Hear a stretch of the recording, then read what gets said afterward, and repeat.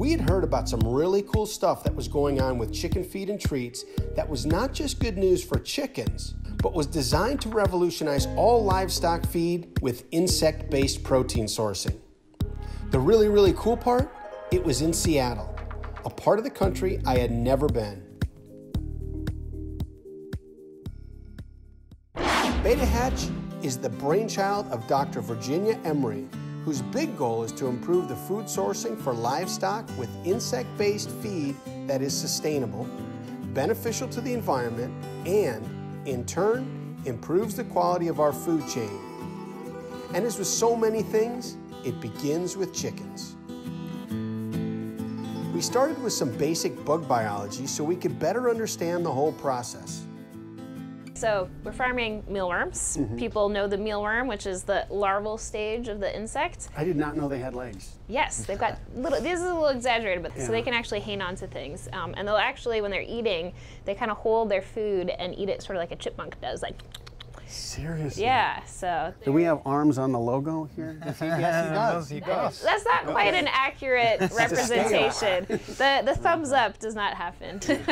So the mealworm is the larval stage. So they're like a butterfly, right? Okay. So the adult is a beetle as opposed to a butterfly. They lay an egg, and that hatches, the larva hatches out, and they grow as a larva. And as they're growing, they shed their skin like a snake.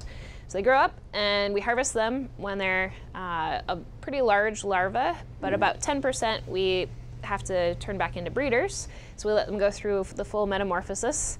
They have a pupal stage. This is like the cocoon stage, and then they become an adult again. So that's the full life cycle that we're managing. So in scale here, this Darkling Beetle is how big when it's an adult?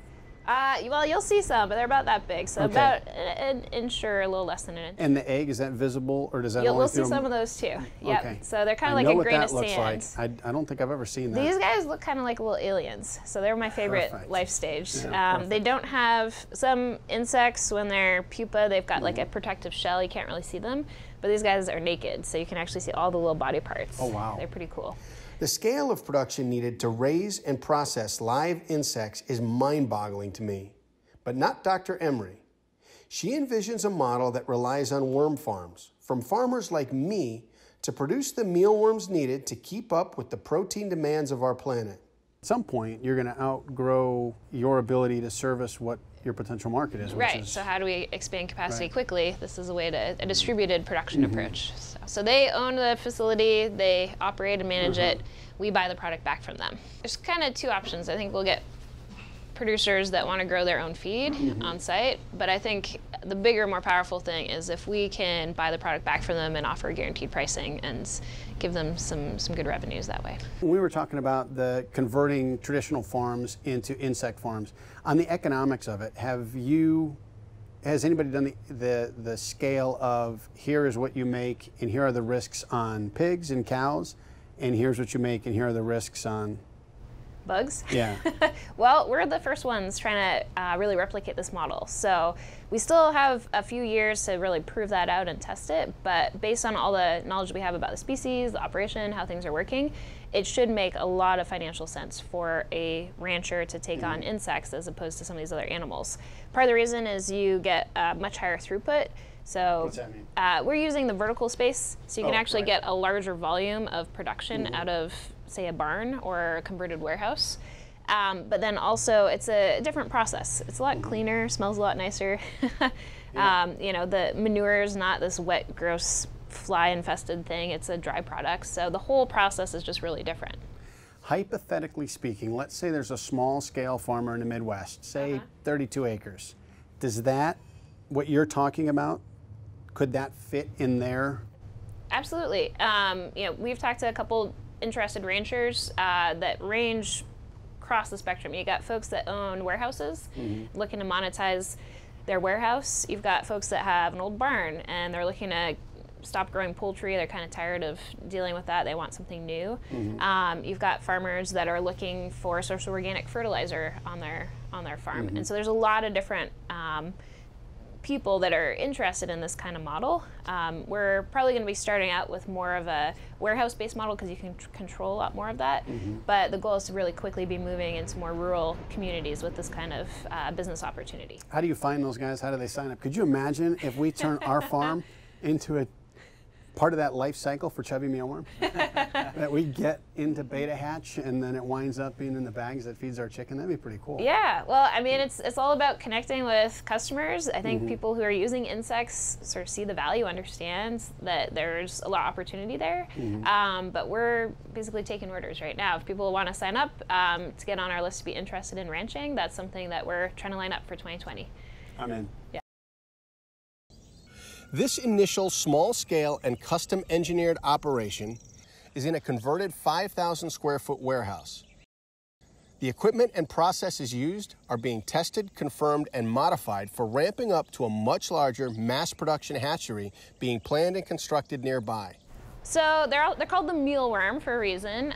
They've been eating meal for millennia. So they've actually found mealworms in clay pots in the Mediterranean and parts of the ancient world. And so they are already semi-domesticated, which is a big advantage. There's an industry that exists for growing for reptile foods. A lot of people who have bearded dragons or other types of animals, fishing bait, those kinds of industries. There's an existing set of insect farms around the country that are producing for those markets. We're the first farm producing for animal feed, so specifically focusing on poultry, aquaculture, animals that are part of the food system. So that just means we have a much higher standard of production with how we grow. It's got to feel pretty cool to be first to that, but I also imagine it comes with a lot of risk. Yeah, for sure. It didn't take long for me to start thinking that there was maybe more to being a rancher than I thought. So everything we're doing here, this is a pre-commercial facility, so this is all to learn what we need to know for the next facility.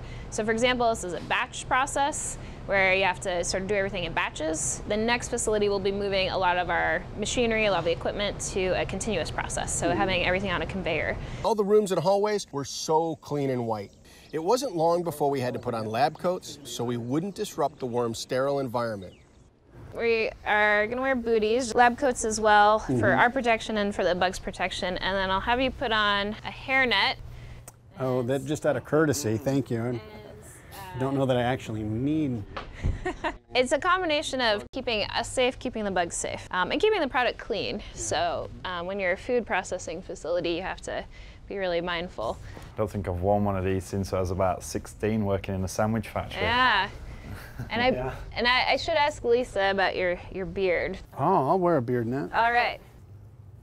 And that's, you know, a lot of this is just to keep hair out of the product. You know, when you're a food processing facility, you need to be thinking about this kind of stuff. Right, right. Because everything you do here is food grade. Yes. Okay, so that's the difference. So what kind of things in the next day or two would Ben and I need to be aware of if we start coming down with something? There is almost no risk of you catching something from the bugs. Okay. Insects are so distantly related to us that you know, they're not even vertebrates, so they are so distantly related. There's very few things that they can carry that would affect us. We're freezing our feed to make sure there's no bugs in it, but as we get bigger, we'll probably do more of an inline treatment with heat because it's pretty expensive to freeze stuff. Right now, we're just going to grab some feed to load it up. Good thing I learned best by doing, because Dr. Emery didn't hesitate to put Ben and me to work.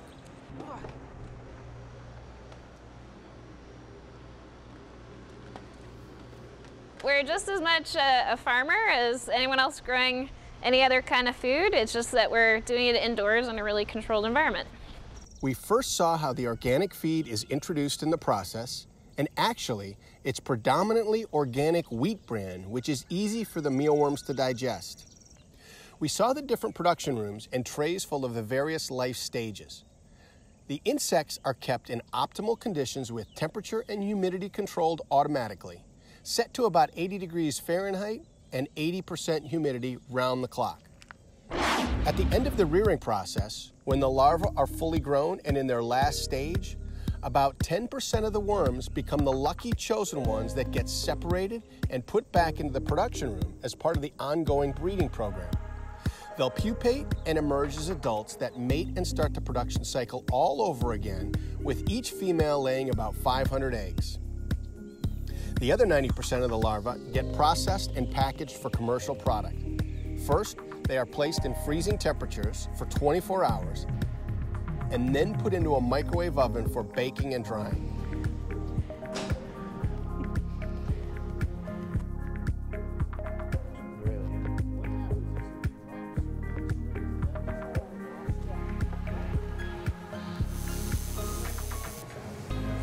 That's what you're doing all the time. All right, so taste test. Well, I got the mask on, I can't. Hey! Yep. Our Chubby Mealworms. So these are our first product that's out there, 3 pounds, that you can get online. Interestingly though, our insects are so big that we've been needing to have an overflow package as well. So you might get 2 bags. So wait, explain that to me. Yeah, so we're growing very high quality insects, and we can really push them to a much larger size when we harvest them, which means you get a lot more nutrition, but it also just means you get a bigger insect, but they don't fit in the bag as well. So the bags that are made for 3 pounds of mealworms don't fit 3 pounds of American-made mealworms. That's right, yeah, I think it was just a couple of weeks ago, I got emails and saying, oh, a slight problem here, but it's a good problem to have. Yeah, because I mean, it speaks to the quality. Exactly, yeah, Virginia had some spare bags here, so our 3 pounds are currently going out in a 2.5 pound and a half-pound bag. So you can get one for your friend, basically. Yeah, that's awesome. To watch episodes on the go, be sure to download the Coop Dreams app. And for even more fun, like Coop Dreams on Facebook, follow us on Instagram and Twitter, subscribe to our YouTube channel, and visit our website at www.coopdreams.tv.